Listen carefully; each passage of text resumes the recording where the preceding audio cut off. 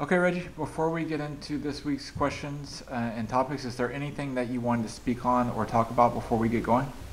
Um, yeah. Just right quick. Just shout out to the Capricorns once again. We made it kind of quick last segment, but shout out to you guys, and then also if we can, I wanted to advise people because I don't know if y'all noticed, y'all. One out of the four people that y'all know noticed lately been having the flu or a cold or something. So just want to advise you guys. I know it's a big topic of conversation with a lot of y'all that's against it, but if I can help one person, I tell you, that's all I'm here for, to see if I can help that one person. Go get your flu vaccination, and I'm gonna say it, get that last dose of the jab. I know a lot of y'all don't want to hear it, but I'm a firm believer in when you catch it and you got the jab, you don't get as sick. And I wished they had the jab available before I contracted this COVID. And trust me, it was life changing for me. But other than that, you know what, Don? I gotta touch on the subject. And I know I'm getting off base, but I gotta throw out something. Hopefully this air before they do episode 9 of the podcast. But we about to see what type of journalist Dave Mays is.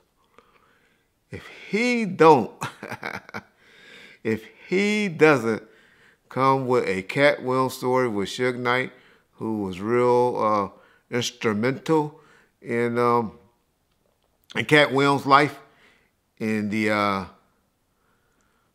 from about 2012, I think it was, to about 2014, 2015, when they got caught up in that case. Y'all remember that? No, a lot of y'all might not remember when Suge and Katt, and one of the reasons that Suge Knight went on and took that deal, because he was also facing, Katt ended up only getting probation out of it, but Suge was still facing a 3 strike on that case as well. That's why I always tell y'all was, one, he had three cases pending, meaning Suge, and all they had to do was convict him on one of them, and he would have been a 3 striker, and he would have been 25 years to life instead of just a straight 28 years. It's a big difference, y'all. When y'all learn, hopefully none of y'all ever have to learn, but that L means a lot. Because this dude's still in prison that I know, heard of, has 7 to life. There used to be something called 3 to life. Don't know if there was any 3 to lifers left. But that's when you go before a parole board. Just throwing out some education on that. But I'm saying all this to say, if Dave Mays neglects to talk to Suge Knight about Katt Williams stories, then he don't know Suge Knight, and he shouldn't be involved in that with Suge, and because Suge got some great Katt Williams stories, and y'all would love it. And Katt is hot right now, right? Katt assassinated about 10 to 15 comedians with that segment that he did with our boy Shannon with the Shay Shay podcast. I mean, if y'all can't tell, didn't notice, that was written. These are things that he just laid out. That was planned. That was a planned Katt attack. I don't think Shannon knew that he was going to take over the podcast like that, but he did a hell of a job of scripting it out.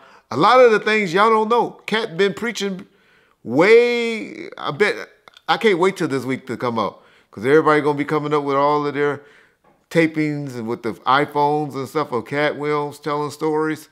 I bet you at least 5 of those stories he tell pop up where he's been preaching since 2010. And that's why he got banned. That's why, I'm not one of them to say that he was on drugs like a lot of people say.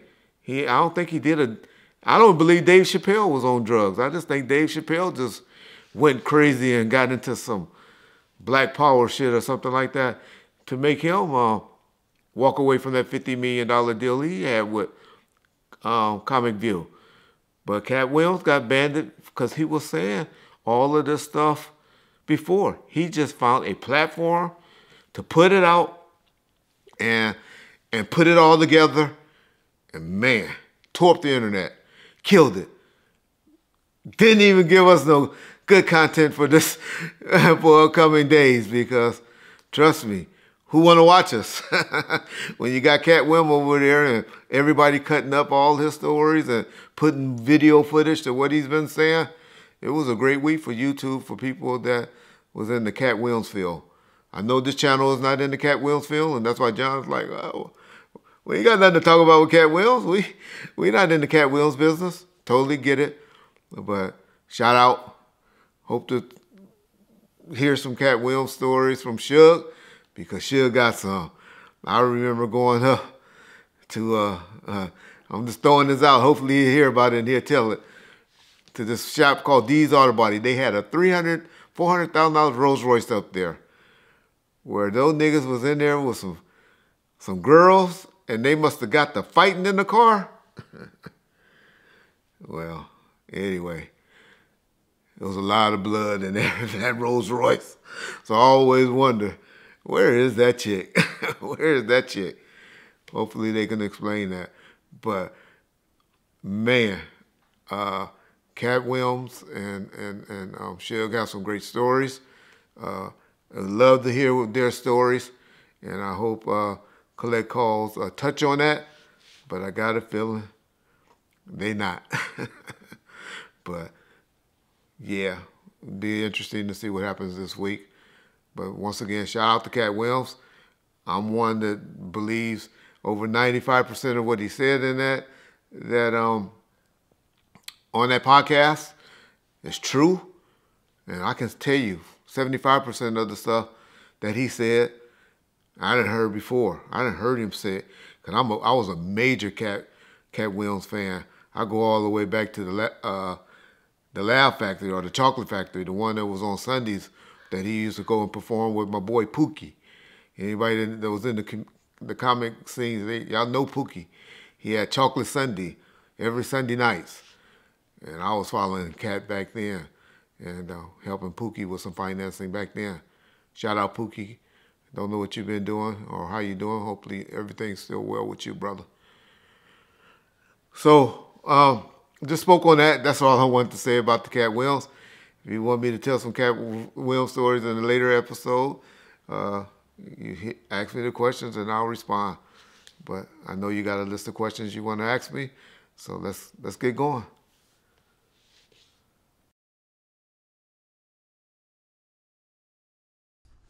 Yeah, just in case they don't tell the stories, are there any ones that stick out in your mind in regards to Katt Williams and Suge that maybe he told you that, or maybe that you're aware of that you can talk about? Yeah, you got to remember, I wasn't around Suge during that time. I was just communicating with him. I appreciate him. One time, I had a homeboy that was trying to do a show. And he was like, man, your boy Suge is managing Katt Williams. And he got Katt here. I'm trying to do a show with him. And I remember calling and getting him and Suge on a three-way call. And Suge even told me then, he said, Reg, this your boy, right? And I was like, yeah. He said, well, Reg, if that's your boy, I don't know when Katt gonna show up to a show and when he's not gonna show up to the show. I wouldn't advise you investing no money in Katt right now, because he's on one right now. Suge has never said or indicated that Katt was on any type of drugs like everybody was saying. So I'm not going to put that on Katt. I know he drinks and all of that. Katt adamantly denies ever being on anything strong. So that is usually, when people say that just usually mean they smoking weed and alcohol. But the way Katt was acting back in the mid-2000s, that's that 5% where I say I think he lying about. But hey, I wasn't around him, so I don't know. But it wouldn't surprise me if Katt was doing a little bit more than weed and alcohol, back in the 2000s because of the way he was not showing up to shows and missing dates. Y'all remember that little kid that was in the closet? A lot of people forget about that. They called the police and said Katt had him hiding in the closet. Y'all remember him getting in the fight and getting choked out by that little 14-year-old boy when they were playing football and stuff? So Katt was wilding out back in the mid-2000s. He appears to be back on the right track, and so that's great. But yeah, Katt and Suge was out there wilding out for a while, about at least 3 to 4 years, until the point where Suge eventually got in trouble. For those of y'all don't know, with the photographer, him and Katt Williams was together, and that's when they took a picture of him and his son that he was always talking about, Legend. And Suge, didn't want his son's picture out there in the tabloids and stuff. He said, like Suge said, you can take a picture of me, but don't be taking no picture of my kids. And so he was being protected of that. And then that's when but those niggas was out there being pimps. I remember I told y'all Suge went through a pimping stage, and that's when I guess they had the 2 girls go allegedly and beat up the photographer and take the camera from him, which both of them eventually got convicted of. Suge played out, took the incident with Terry Carter. And so the DA office dropped that charge, and the one with F. Gary Gray, that threatening charge. Those were the other 2, and they just gave him 28 years for the incident with Terry Carter. But those were the 3 cases that Suge was facing, and could have got struck out on, and could have got an L behind him. So that happened with Katt. Katt ended up only getting probation. I wonder if he's still on probation or not. I'm not sure. But I know he just had got a fine and paid probation. Shout out to my boy Big C-Style. I remember Big C-Style called me and telling me, Reg, what's wrong with your boy Suge? All the lady wants is her camera back. And this shit could go away. But Big C-Style, I'd love to get him on the show one day to tell that story, because he was there with them and trying to make that situation go right. But unfortunately it didn't, because Suge is very, very protective of his kids, which that's just Suge. And I ain't got no problem with him. Glad he is that type of dude. But other than the incident with, I always heard it was 2 chicks that got into a fight inside of that Rolls Royce. And man, they tore that whole dashboard of that car up. And and I'm talking about something, I know y'all talking about I'm snitching and all that, but the police came up there and recovered the car, because Suge and Katt did like a fucking Mike Tyson situation. I don't even know how they heard about the car being up there, my boy D's Auto Body Shop in Bellflower. But they came up there and recovered it. I told D, don't get a motherfucker to them. They ain't got no reason. They were gifting that car to you. They were giving you that car. And sure enough, about a year later, Suge called asking about that car while he was in custody. But D had told him, hey, that car was gone, but those niggas just walked away from that car for some reason. Remember that? I remember one time, Katt, because Katt was very paranoid around people, Suge and his people. He was one that always had guns and stuff. And my boy Bob Gotti and Suge was talking. And Katt was real paranoid with them, where Bobby had to check and say, hey, shit, what's wrong with your homeboy? Tell that nigga, I'm one of your homies. And situations like that, I remember, they used to always been out, 'cause that's when I was hanging with those dudes from Grape Street, and I don't know why people always thought Suge and I had a problem with each other. I used to always tell you, man, that nigga ain't got no problem. We just ain't fucking with each other right now, but neither one of us want anything bad to happen to each other, still to this day. I believe. I know that's how I feel. And they was up at a serving spoon in Inglewood up there. And my niggas from Gray Street was like, man, Reg, we got that nigga Suge and Katt Williams up here. We're up here sitting with some chicks at the serving spoon. What you want? What you want? I said, nigga, I don't want that. Put that nigga on the phone. And I said, and he got on the phone, like, what's up, Reg? I was like, oh, man, what's up, dog? And he said, yeah, I'm just out here, man. Me and Katt had a late night, and we was, hanging out all night, and we just came to get us some breakfast at the service spoon.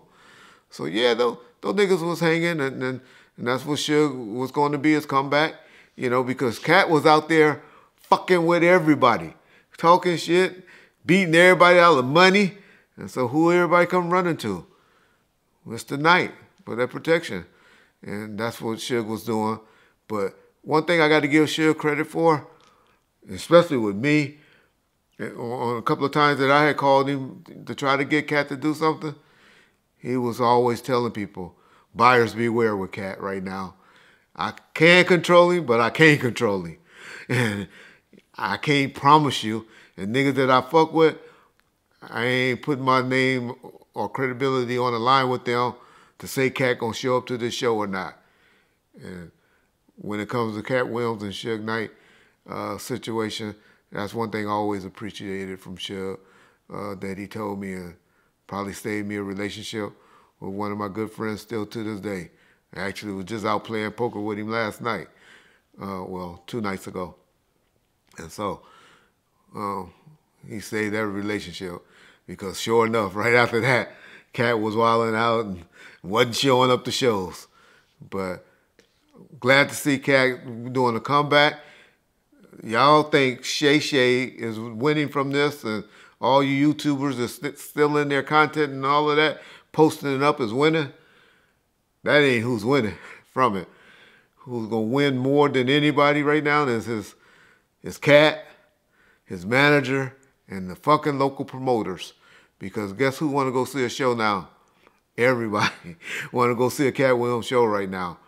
And so whoever set up that interview and on YouTube and did a hell of a job.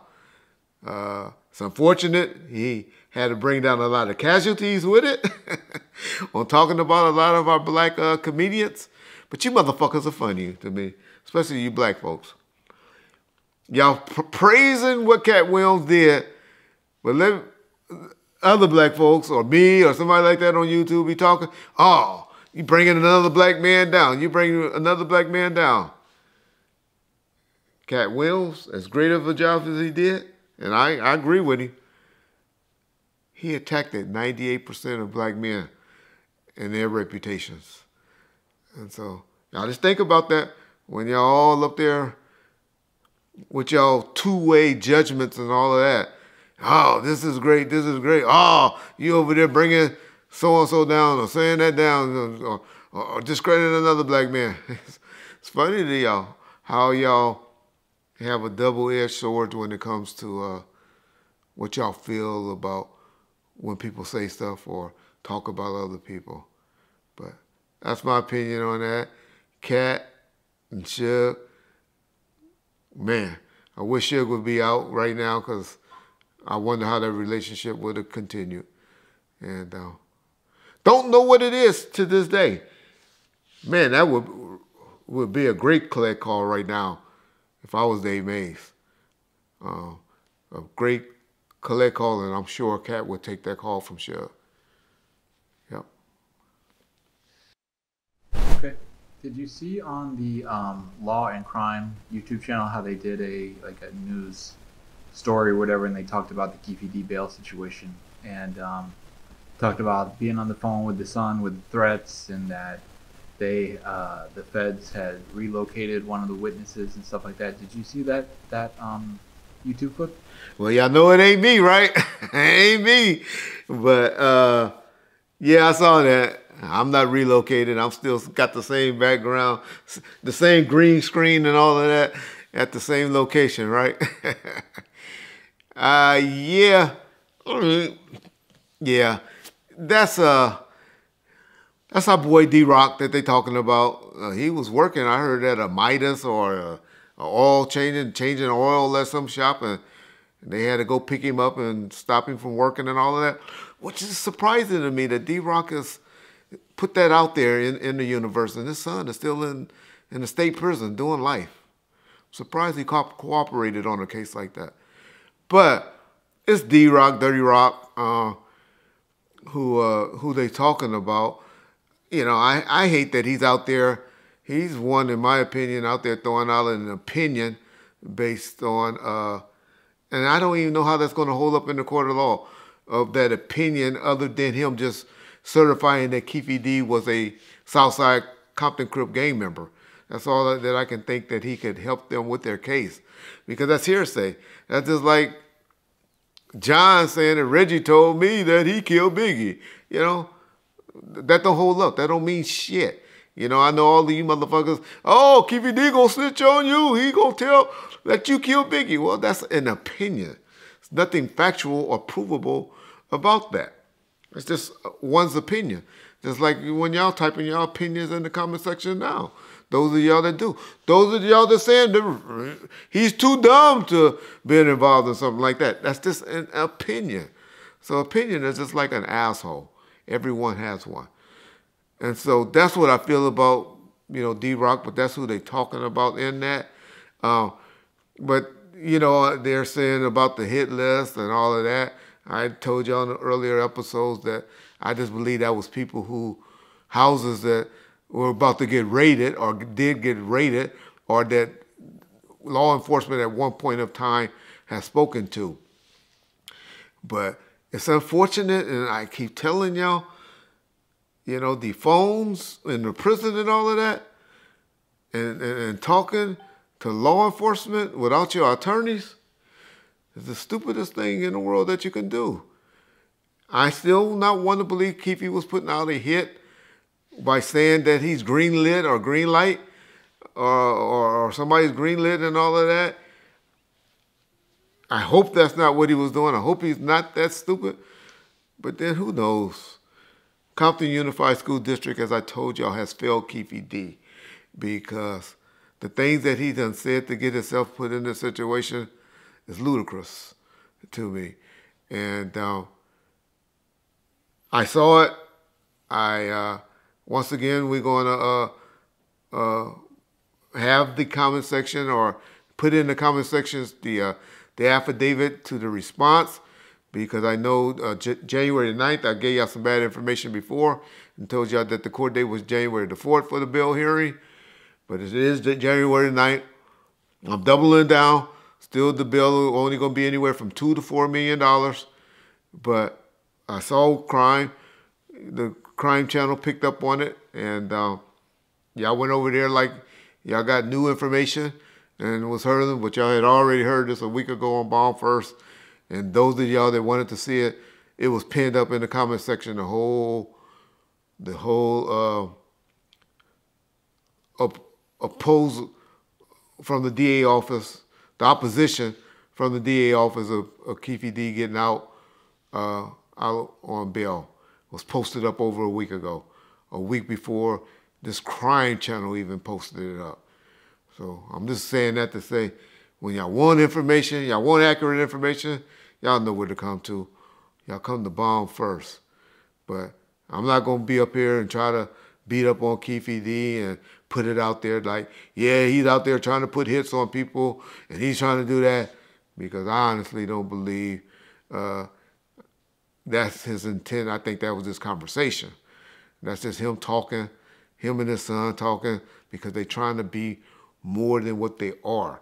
Keep telling y'all, Keefe D was a D-boy, a dope dealer, a dude that had shot calling abilities and like that because of his drug connections, not a gangbanger.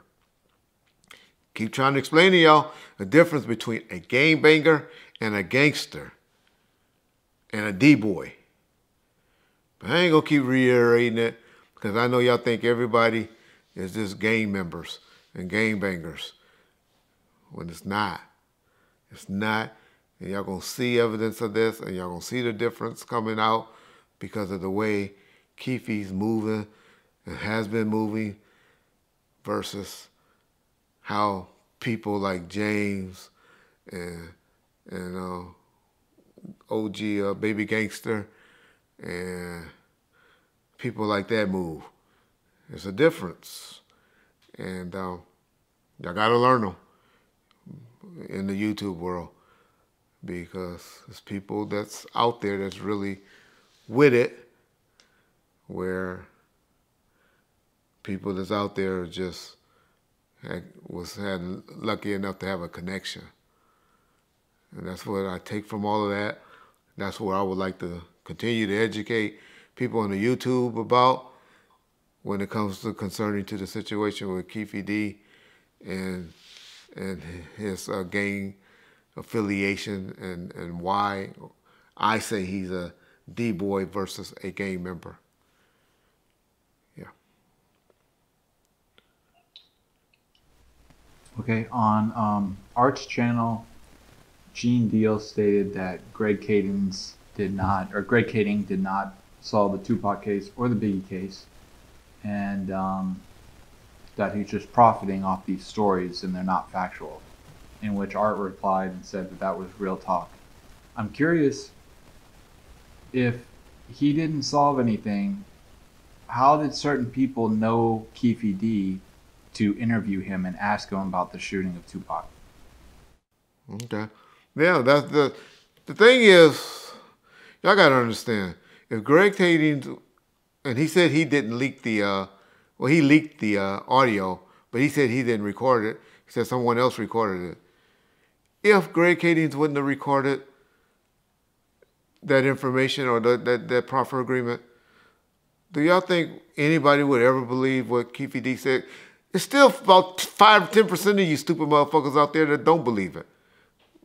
You know, still, I can see y'all already typing, he didn't do it, he's a pawn. You know, even his Tupac sperm donor daddy even, you know, believe that, you know. He's just a pawn. One minute he talked bad about him, then the next minute he's a government agent.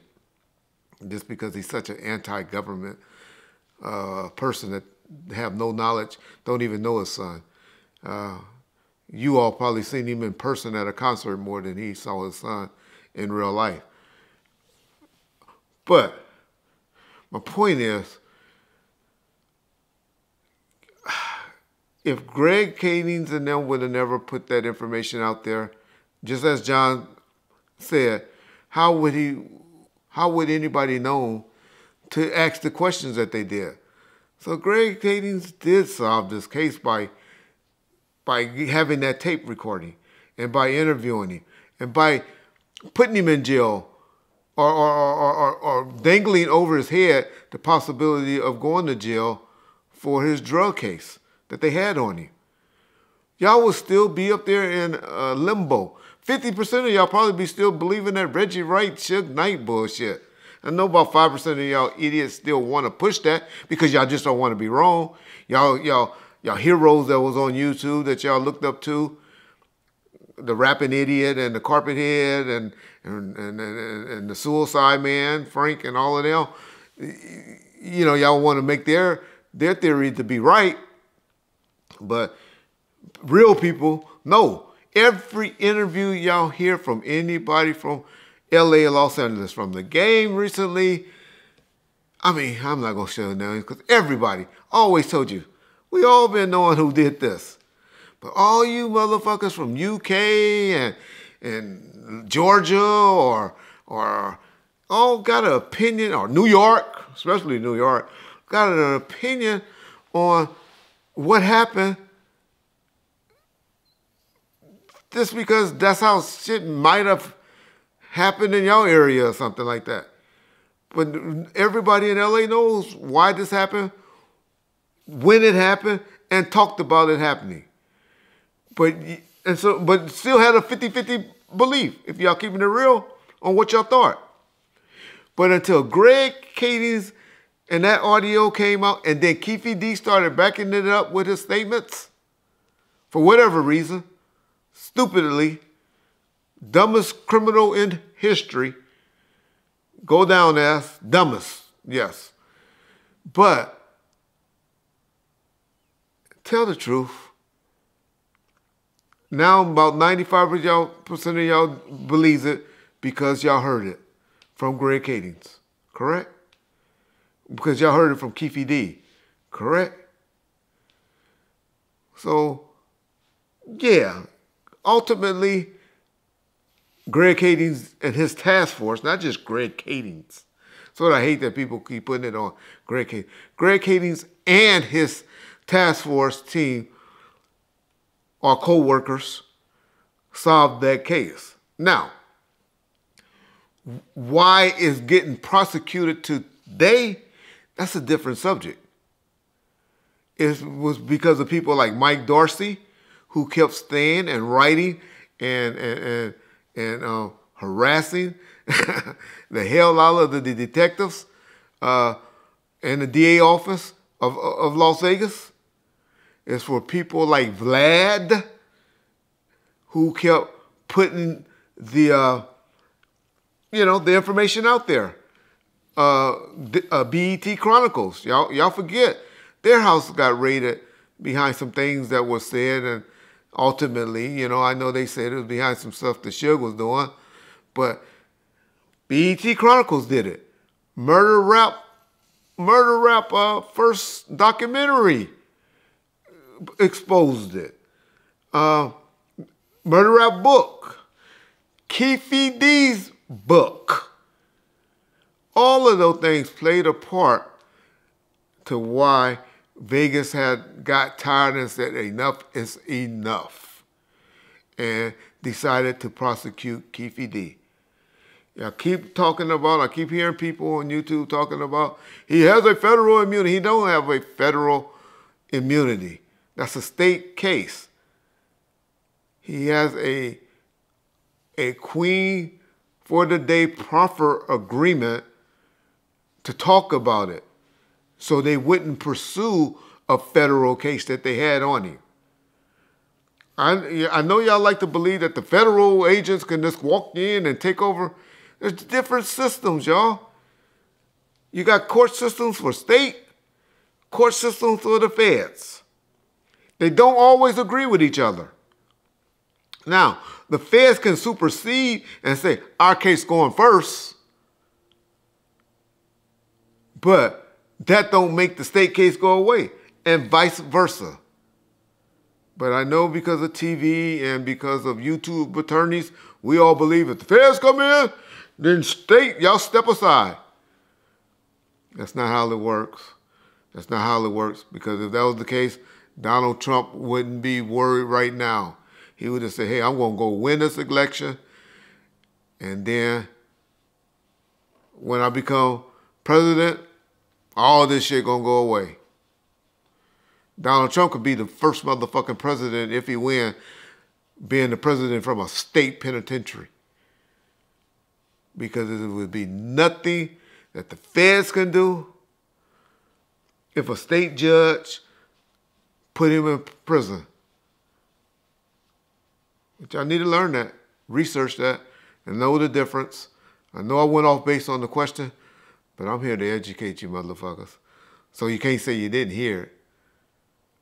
Because y'all know everything that I say eventually comes to head. It may take a little time. But yeah, I heard that interview. It's unfortunate, but the one thing that I get from the interview from Gene, and I kind of do like from that particular interview, that he has some respect for Suge. He never really shits on Suge Knight. And like I shits on Puffy and I shits on Gene or whatever. But he seemed to have a form of respect for Suge. And if I get anything positive from his interviews, that's what I get. But it's all an asshole. What I mean by that, an opinion. And we all got one. And that's all it is. It doesn't make it factual.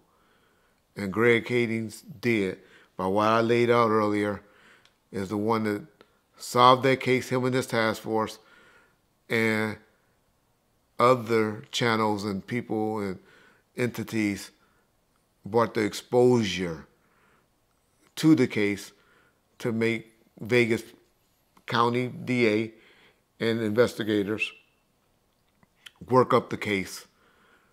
And this been going on. Y'all think it just happened? I even heard a fool say, because of your interview that they did with the daddy, caused them to do that. And I was like, man, I've been telling y'all, this shit been going on since about 2019. It had stepped up, the investigation. I showed y'all pictures of them knocking on my motherfucking door from my video cameras in 2021. But, hey, why we keep beating a dead horse?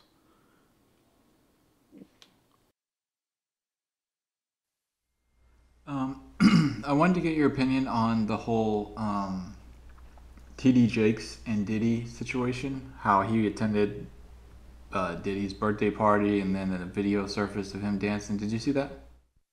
Whoa, he's on something, ain't he? I was a defender of him.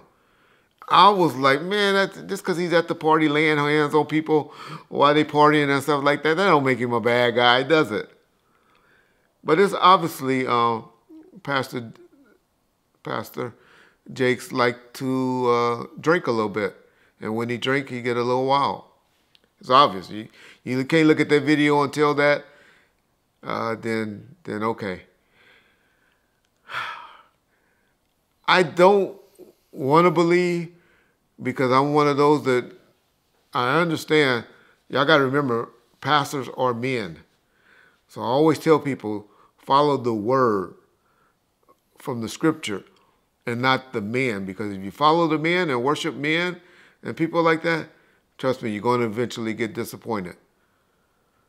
And so I'm still one of those that don't want to believe that Pastor Jakes is the type of man that that the accusations are being made now. But when that video surfaced and I saw that, I said, okay, this is a man and he likes to drink, and hopefully he gets this under control, because we look up to people like him and look at them as different. Totally agree with Gene when he says how we're supposed to have people that look this way.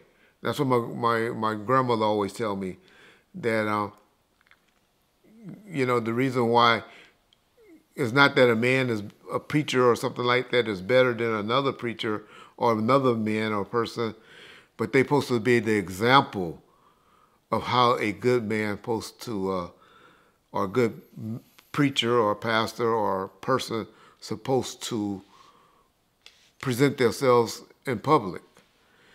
And so it's unfortunate that it's coming out like our pastors. You remember Eddie Long. Y'all remember the Eddie Long situation before he passed away? How we were surprised when he was taking selfie pictures of himself and how he was looking. I remember that was very disappointing to a lot of people in Atlanta. But you know how those niggas is in Atlanta, so y'all probably didn't really care. But I have Pastor Jakes. I hope nothing more come out than what has came out. Your response to a person like me wasn't the greatest, because you didn't really deny and say, you said you didn't do those things, but you didn't say what things you didn't do. And so you was a little vague, but I'm one that still want to believe a man of cloth, a man like that. I give him a bypass, and I'm still willing to give him a shot until more evidence come out against him. And I hate that he's getting crucified in the media like he is, because I know that's a man that has helped and saved a lot of people, especially in the black communities and the black churches. A lot of people look up to that man. And it's unfortunate how this 2024 YouTube social media can build you up and one swipe break you down. And I hope it doesn't happen to him, but if any of those accusations or allegations come out to be factual, then well, all I can do is say we just have to pray for him. Because if you think your mama and daddy didn't eat pussy or suck dick, then you're a fool too. We don't want to know about it. And so I bring that up to say that's how we got to look at our preachers. We don't want to know or see what they're doing. But unfortunately, once we learn and hear about people, it gives people a reason to be anti-church or Christian and all of that when you have situations like that. And so that's why pastors do have to be leery of being a man of God, to not put themselves in that type of situation that he was put into or allegedly put into. But hopefully he was just there to get that money and was out there doing this so he could help continue to build his church and his kingdom. This is what my hope is to why he was hanging around Puff and Tyler Perry and people like that. It's my generally hope. And so shout out T.G. Jakes, Pastor Jakes. But I'll just warn you guys, don't let things like that be a reason for y'all to turn off on the church and religion. Because we all looking for an excuse not to get up and service God, which, in my opinion, is what we ultimately here for. It's the only reason he created us, is to serve him. Yeah. Good luck, Pastor Jakes. On our last set of interviews, you had spoken about Big U and Suge pushing up on rappers. Can you go into how they became friends and how they connected? That's a good question. Good question. First time I ever heard of Suge and Big U communicating was through when Suge, when Big U's brother got killed and shot at a studio with Key to Rock, The Realist, and Big C Style and all of them at Echo Sounds. So Key to Rock came to me and said, hey, Big U, it'd be a good look if Death Row send some flowers and, give the mother a little something to help out. And I thought that was a great idea. And I brought that to Suge and told Suge that, hey, this guy Big U, his brother was there, even though it wasn't a Death Row function, those niggas was doing that on their own. Corrupt and The Realist had some dudes from Dallas come in town, and they were up there selling beats and raps and all trying to make some money, and some dudes came through and laid their ass out or got shot. And, I think we, gonna send a little check to help out and send some flowers. And shit was like, yeah, that's cool. Yeah, do that. Gave me the blessings to do that. And so we did it. And so really I have to give I'm sure that was something that went a long way with Big U, but it really was Key to Rock's ideal. Shout out Key to Rock. And I think when Big U came home, I don't know when he came home, I think it was sometime in the mid-2000s, early 2000s, Big U have always appreciated that. Plus Suge's name was, Suge's name was who it was. And Big U, who name, was who it was. And I think those two somehow connected from that. There's been other situations where they helped each other.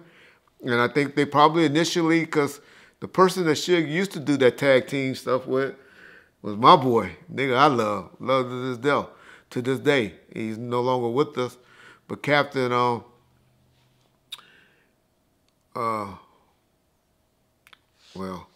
just call him Cap. I ain't gonna put his name out there. Cap, Shaheed, he don't mind. And that was a dude that I had a lot of respect. And they used to do that tag team stuff with people, Suge and Shaheed. And so I think Big U and, Suge started doing that with different artists, with different players, different people in the Los Angeles area or that was coming to Los Angeles. And so that's how I believe that relationship grew. And I really believe those two dudes still have a lot of respect and love for each other to this day. And I know they go back and forth, but that's another person that, in my mind, I would like to see Suge do a collect call with, just to see where their heads at. And so that's how the Big Hugh and Suge Knight relationship started and got good. And yeah, I'm sure with my boy Suge, there have been some incidents where they maybe stopped talking to each other for a while. But I bet you no one can do anything to either one of them without each one of them reaching out to the other and giving them heads up. It's how I believe their relationship is still today. And yeah, so that's to answer that question. That's how that happened. Yeah. Can you talk about what happened at the House of Blues concert in '96 before the start? In particular, I think with one of Tupac's outlaw people. Can you talk about that story? Oh, okay. I think you're talking about when my boy Fatal. Everybody always talk about that gun, that 40 caliber gun that Fatal was trying to bring into the House of Blues, and he got arrested. Well, you know what, John? I got something I want to show you. If you can. I don't know if you can post it or not, but I've been having access to.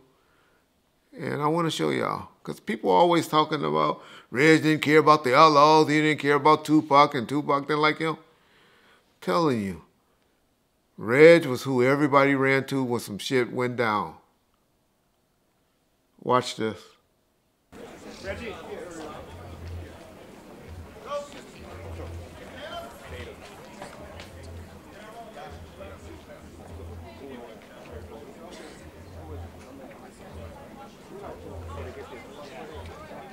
There's Frank right there. Frank, Reggie!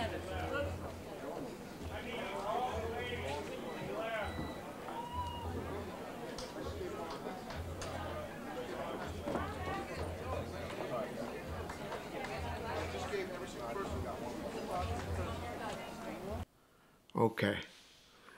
So, who did Michael Moore come running to be like, hey, they trying to take Fatal to jail. They about to take Fatal to jail. And who ran his fat ass over there to talk to the cops and be like, hey, hold on. No, let's work this out. Now, they kept the gun and took the gun. I didn't care. I didn't want them having no guns no way. And so, but he didn't go to jail that night. He didn't have to go fight another case, which he was already had a case for and that he was fighting. But I just say that to show and to talk about that situation, to be like, because everybody always like, man, I'm telling you, that's what I was there for. I was the buffer between law enforcement and the artists. And contrary to what all of y'all hear from motherfuckers that wasn't around on YouTube, Outlaws, Tupac, Suge Knight and Death Row people, and right way people knew to come to Reg to make something happen or to talk to people and to work it out. Because I knew how to talk and work out things with people and make people happy. Now, I know already the trolls and all that. Yeah, you took the gun and that's the one you killed Tupac with. Okay, all the guns in America, I got to use a gun that was taken off of Fatal that Kevin Hackey went and eventually got to have Tupac killed with. Okay, I guess I gave it to Keefe D. And then him and Orlando and Big Dre and all of them was fighting over that same particular gun. I even heard Mr. Deal talk about the Gecko situation. I thought I have told y'all told y'all, explain to y'all that Gecko is not just made. That is a gun place. It ain't nobody in their house that's just making the Gecko bullets. That is, you go online right now and type in Gecko, it pops up as 2 distributors in America that sell those bullets. But y'all keep listening to this man and letting this man talk about these bullets like these are the only certain few people can have these, and only David Mack is the one that can have these bullets. Go online right now. You can buy some Gecko bullets. Y'all stop just letting people tell y'all anything and just type in stuff when people say stuff. Research it on your own. I'm so tired of clowns making up shit. Tired of it. Tired of it.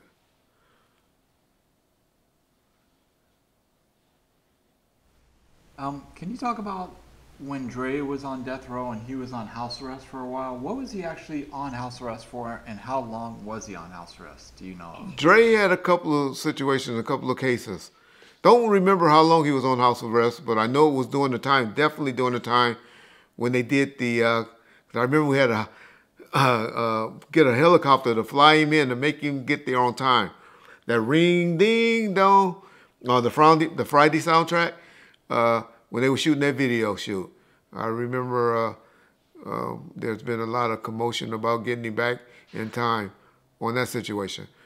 But Dre had reckless driving. He really was a DUI.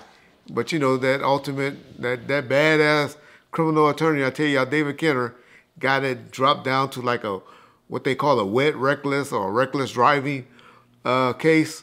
When he was riding up and down Sunset, I think he even put it in the movie when he got mad about something and was driving his test down the street on Sunset real fast. So he had that situation, and then also the slap with D. Barnes. And Damon Thomas' bitch ass didn't file criminal charges, but we also had to pay out that judgment, that lawsuit, when Dre was slapping people. When when Dre slapped the shit out of Damon. But Dre had an alcohol problem at that time. And him and Michelet both were drunks then. And when you're drinking, it usually causes you to have other situations or have to deal with other legal situations. And that's what was determined to be best for him, which I'm sure he'll tell you to this day was the best thing for it to happen, for him to get himself right. Because I'm a Dr. Dre fan. I'm going to be honest. I love how Dre just moving about himself. I hate, the only thing I hate about Dr. Dre is that he don't make it right with his kids. And get it right and try. Give them one more shot. I understand when motherfucking adult kids is just like, then you just be like, all right, fuck them. But I think he deserved, because of how he was when he was doing all that drinking and stuff like that, he deserves, or they deserve, one more shot to try to reconcile their relationships with his kids, that his natural blood. Because the kids that y'all see him posting and talking about or doing stuff with on social media to this day is really Sedale 3 kids with Nicole. And then the one, I believe the daughter that they have that's at SC, that he appeared to have a good relationship with. But he have older kids that I would hope that he's trying to get a relationship with. You say, well, how would you know? Well, the one daughter saying she was sleeping in a car just as recent as 2 years ago, right? And was homeless and with her grandbaby. But other than that, regarding Dr. Dre, I have no issues with Dre. I kind of like what he's doing, the amount of people that he has helped in the industry. Be hard to shit on Dr. Dre.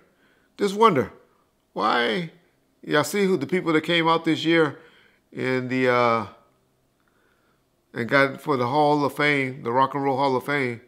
I know Dre's in as a contributor with NWA.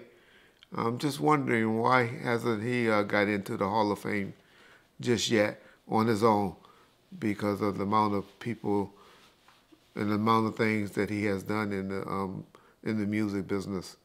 Wouldn't y'all put him at top 5 in hip hop?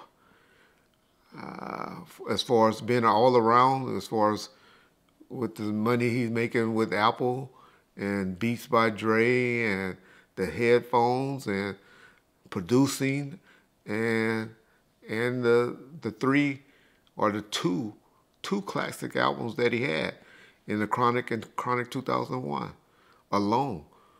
I think he should be considered for the Rock and Roll Hall of Fame real soon. And wonder why he's not in.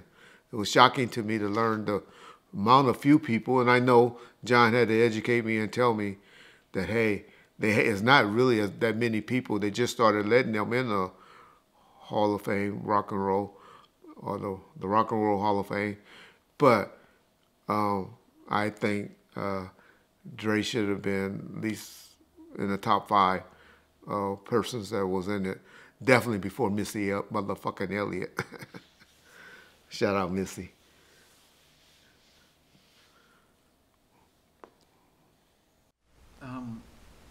Do you find it odd that during the whole Will Smith controversy thing, where his assistant had come out and made those accusations, that Jada Pinkett said they were going to sue and no one's really heard anything? Is that odd or no? You can't sue when it's the truth. When it's the truth, you can't sue. Because all the like they take a lie detector test. You pass a lie detector test, I have to take that judgment. And so when it's the truth, they can't. I know y'all gonna say, well, the lie detector test can't be held up or it's not in the court of law.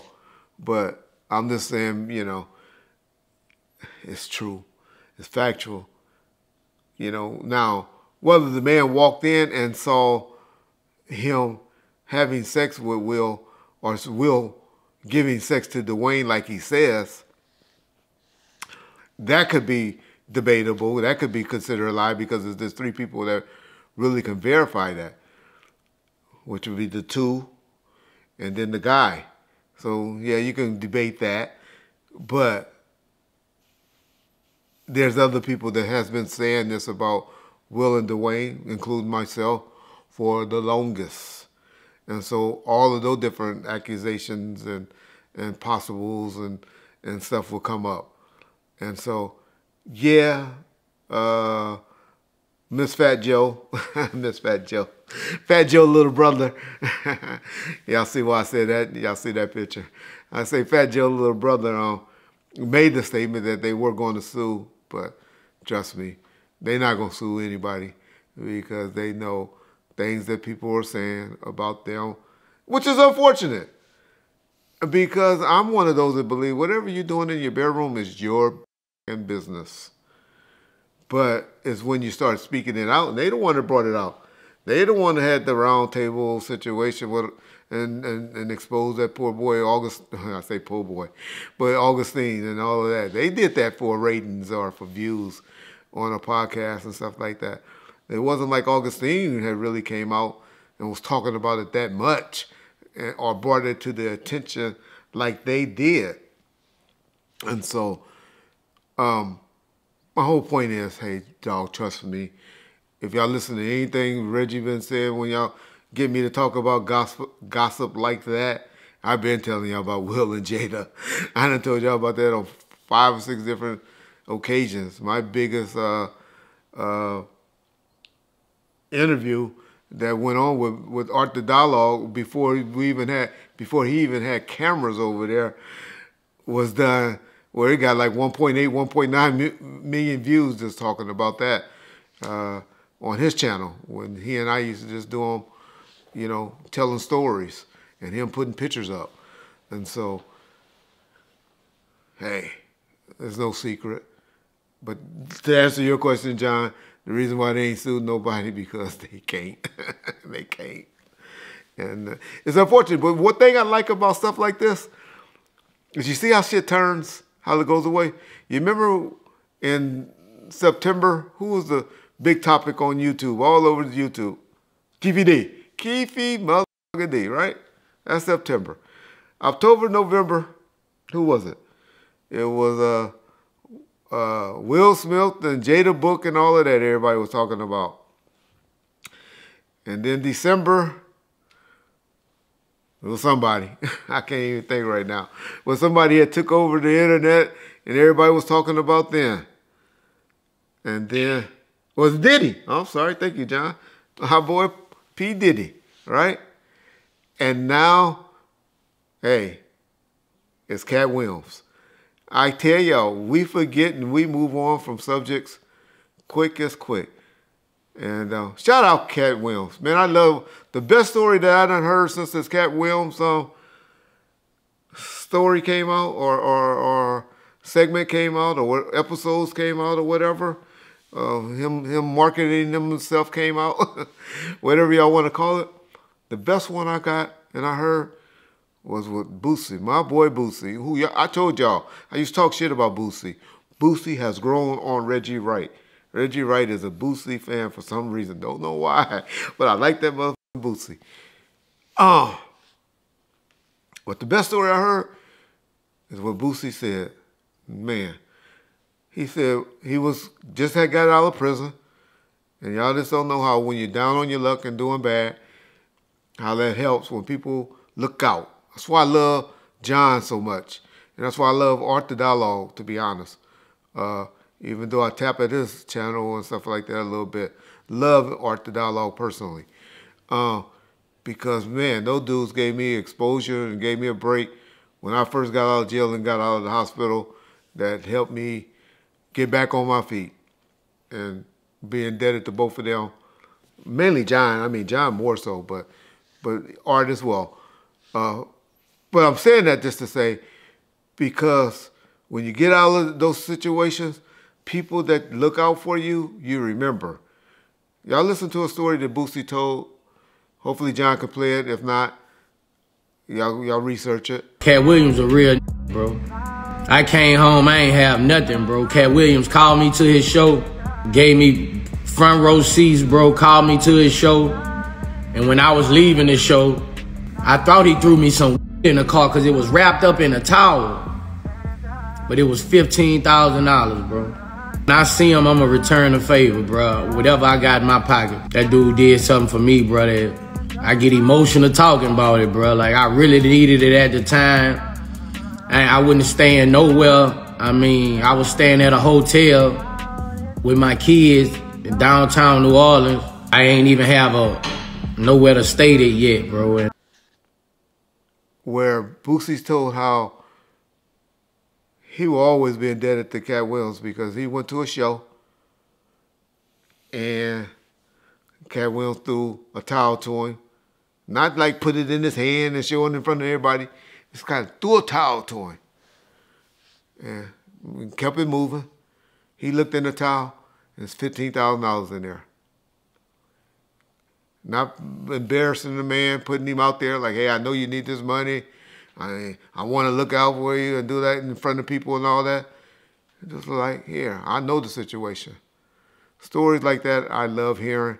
Hope more of them come out about Katt like that because I've always been a Katt Williams fan, but I'm more of a Katt Williams fan now than I ever have been, especially after hearing that story. Shout out Katt Williams. Suge talked about on his podcast how he would always get Jimmy Iovine and his wife nice gifts for Christmas. And in return, I mean, he would get them like Rolexes and rings and stuff. And then in return, he would always get like these cards that had kind of like promise gifts in them. Did he ever talk to you about that? And did you know about it before he spoke about it on his podcast? Suge has talked about that a few times. Now, I'm not sure if it was if it was furnishing in a house that I had heard, or I think it was like building a sound system or recording or something, a state-of-art studio or something like that into his house. You know, because Suge was big on those discs back then, watching movies and stuff like that. And you remember those big laser discs and stuff like that? I think he wanted to put something like a movie, a screening room or something like that in one of his rooms in this house that he had out in the valley. Man, y'all should have seen that pool. That nigga had the vision to, because Suge loves water. He loves being in water, and he was going to have a swimming pool built like, I think, Raising Water or something like that in his backyard. That a house he had in Encino was going to be nice. And so this was Suge's pet project. The whole time that I knew him, that nigga worked on that house. He had it before. I came around him in like 93, 94.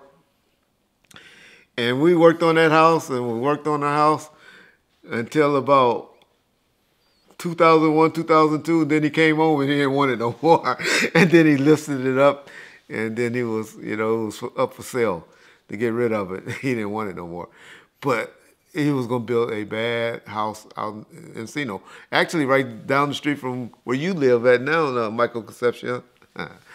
Well, you know about it. But anyway, so this was a house in Encino that Suge was working on and talking about. I have heard that story, so Suge is just not sitting up there making up anything about that. But in fairness to Suge, or fairness to people, Suge bought everybody nice gifts around Christmas time. Suge gets a bad rap for cheating people out of money and all of that, and I keep telling y'all, I don't get it. I understand the royalty part where you want a statement, and I get mad at the credit card company and all of that. If they would just say, hey, you spent this, and this, and don't show me where I spent it, don't see it in black and white. And this is how much you owe. So I get it. I understand it.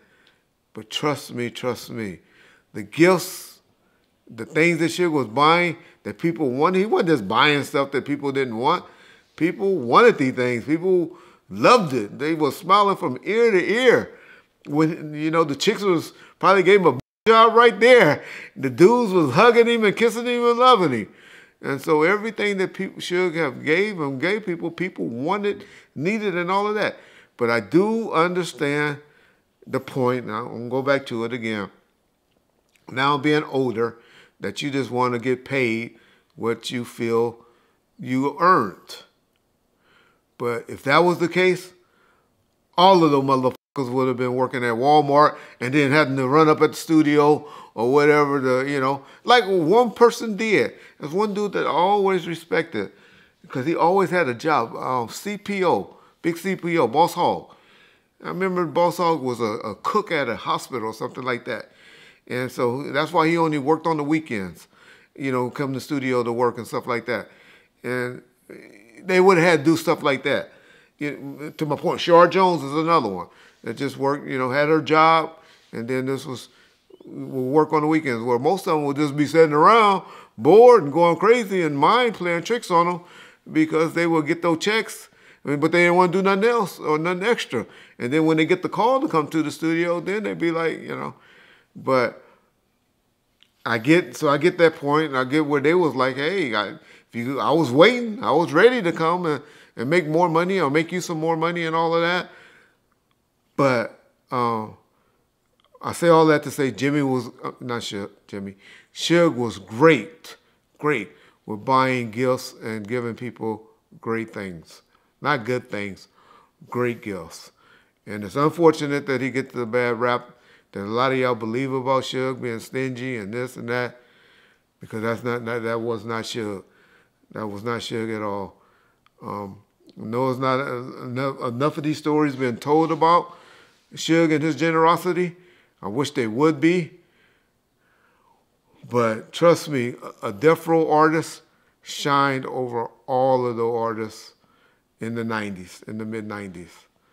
Where Death Row and Suge Knight messed up at, I'll say it again, was by not having a royalty department. And unfortunately, that royalty department is affecting them more so today because the streaming does not keep going. Like Danny Boy, I heard him on Art's channel where he was like saying he was happy because now he getting, checks. he getting royalty checks every quarter or whatever. And so that's where they got hurt. And so I understand both sides of the coin. But I'm just saying this and preaching this is because it wasn't like Suge was not generous. He just didn't do it correctly. So, yes, I believe that story totally of what he said about the gifts that he gave Vicky and Jimmy. And that person that he talking about, that one young lady that was in a traffic accident that became paralyzed, and I don't know, he didn't go into it. That was his love. He loved that girl. And yeah, shout out her. I remember meeting her people because he had bought her a van, a handicapped van and stuff like that. And once it got paid off, I had to sign it over and so they can get the pink slip into their name and everything. But yeah, made me think about her on when he told that particular story. Yep.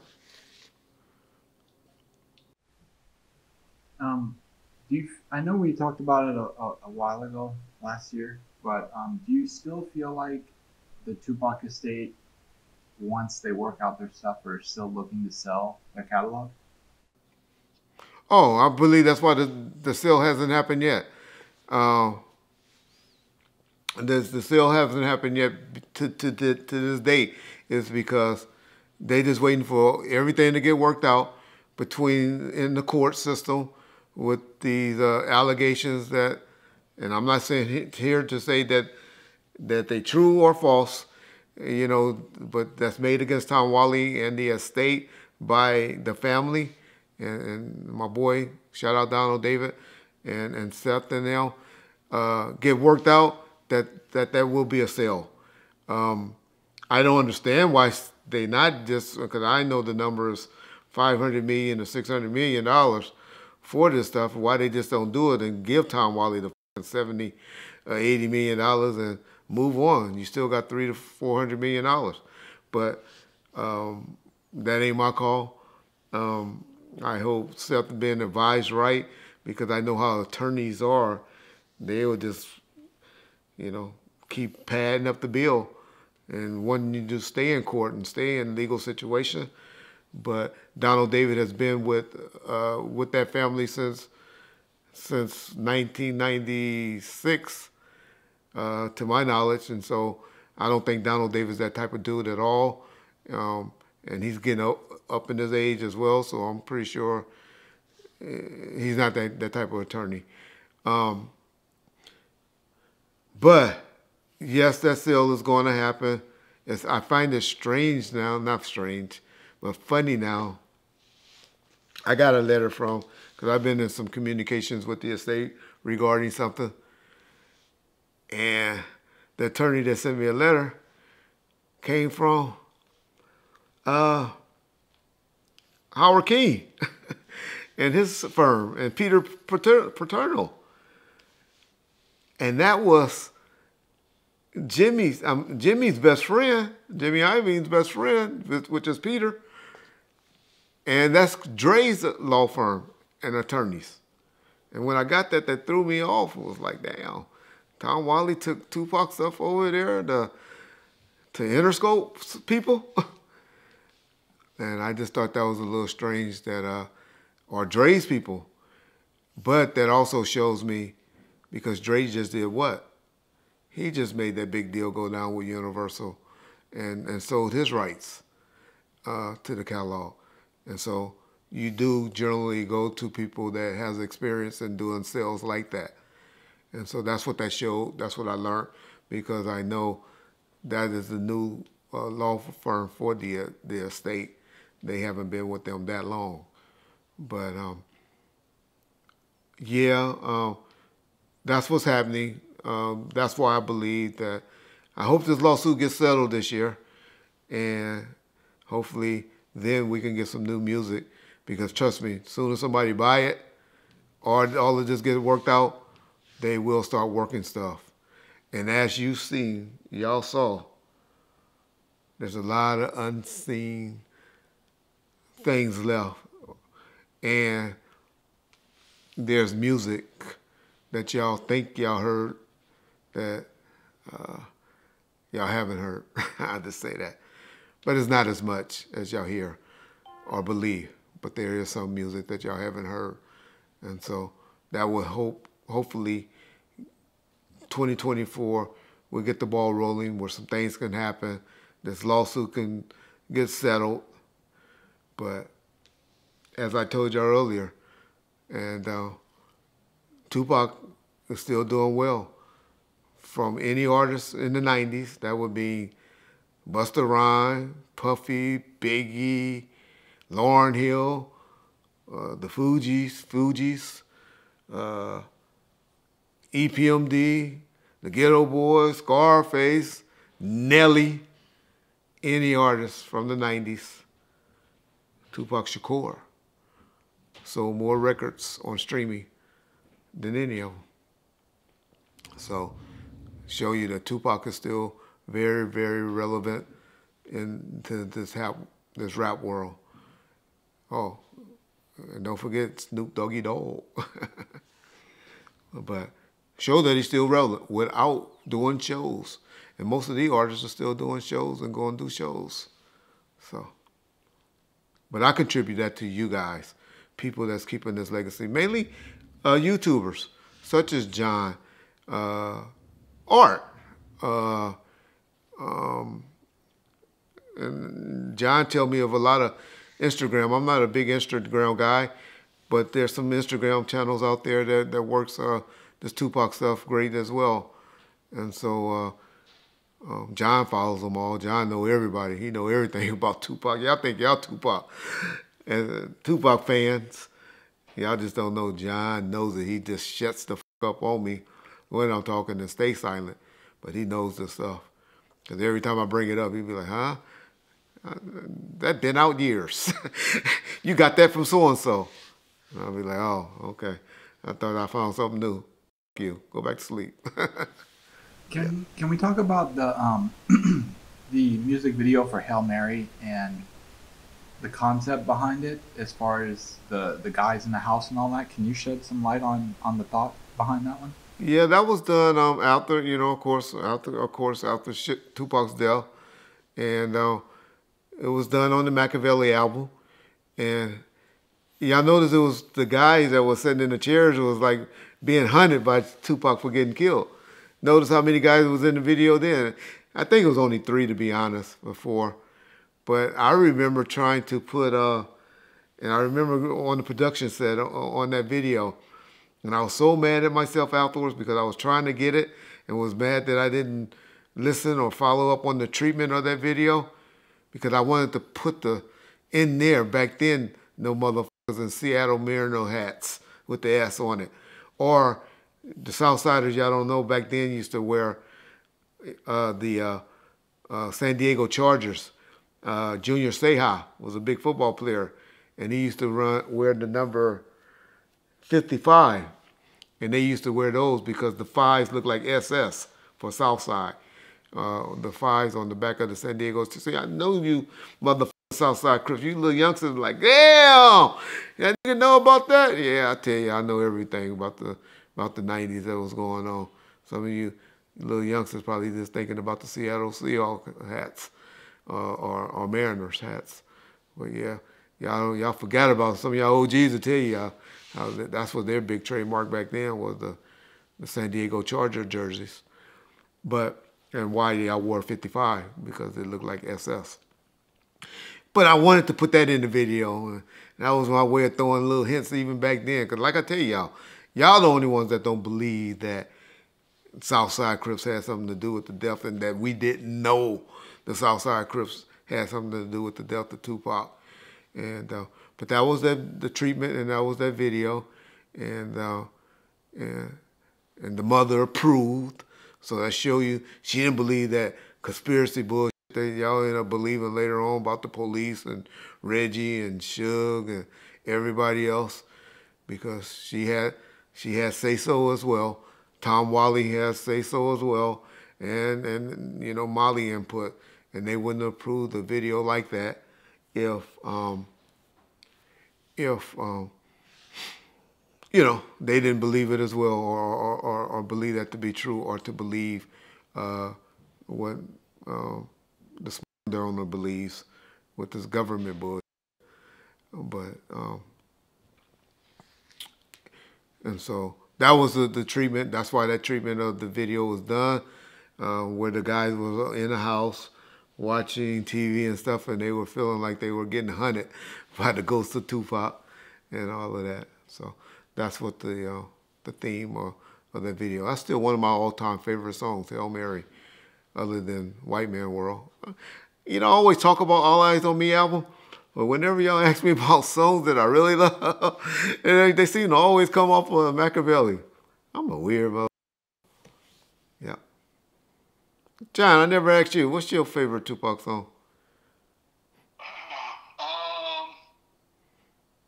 I don't know. Probably Unconditional Love, maybe. Who? Unconditional Love? Boy, that's a Hammer song. That's a Watch Hammer how many song. people in the comments, though. Well, not I say that, and then out of spite, they'll say no. But I think a lot of people like that song. All right, y'all tell us in the comment section y'all favorite Tupac. I really want to hear from you guys that's in the community. What's y'all favorite Tupac song? I like one of Dad's songs too. You Can't See Me. I like that one. The one with the Pee Wee Herman's sample in it. I like that one. Can't think of the name of it right now, but yeah. Ambitious as a Rider. Ambitious of a Rider. Yeah. Yep. So y'all tell us.